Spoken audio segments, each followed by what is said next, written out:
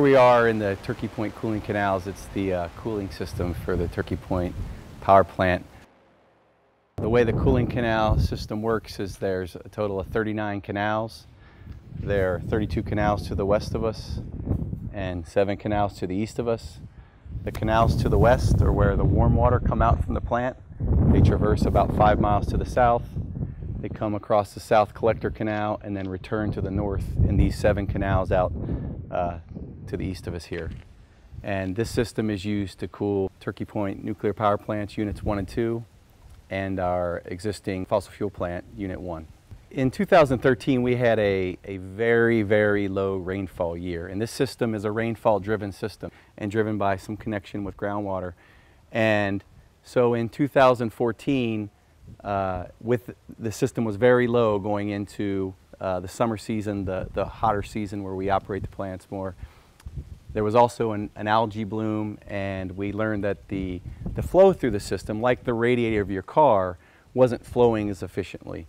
And as a result, there were areas where the water was warming up, and so the overall water temperature started to increase. And so we started a program to remove some of the sediment from these canals and improve the flow through the radiator, and also improve the water quality, which helps manage the heat and also helps us manage the algae. So, and as a result, although we did see an increase in temperature, we've also been able to see that temperature come down to the way the system has operated for 40 years.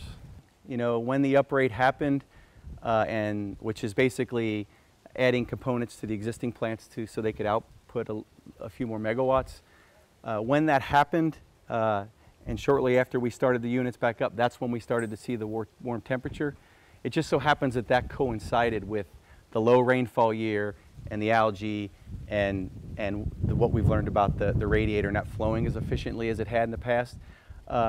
Before we brought the uprated units online, we actually decommissioned one of our older units on site. And that plant itself actually, when it operated, added more heat to the cooling canal system than the uprate did. So there was actually a net decrease in heat added to the cooling canal system. And I think what you'll see through time as we operate, that we'll be able to maintain that temperature lower like we did historically. We did receive approval from the NRC to operate the canals at a warmer peak temperature, the temperature that the water can actually go through the power plant. And because we were facing that challenge in the summer of 2014, with the improvements we've made, we didn't even come close to that last year. And we expect if we maintain the appropriate flow through the system and water quality appropriately, that we'll be able to manage it without challenging that higher level of temperature. Yes, there's really 2 approaches we're focused on right now for improving the cooling canal and its relationship with the groundwater. We are freshening the canal system to keep it at a salinity that's very close to bay water, and that way we're not producing more salt in the environment. And then at the same time, we're working very closely with Miami-Dade County, an extraction system to put wells into the aquifer and extract the hypersaline water, and that's water that's saltier than bay water.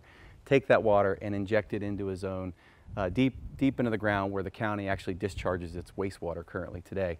So we think through those 2 measures we'll be able to operate the system more effectively and not produce more salt in the environment, and then take back the salt that was out there from historical operation.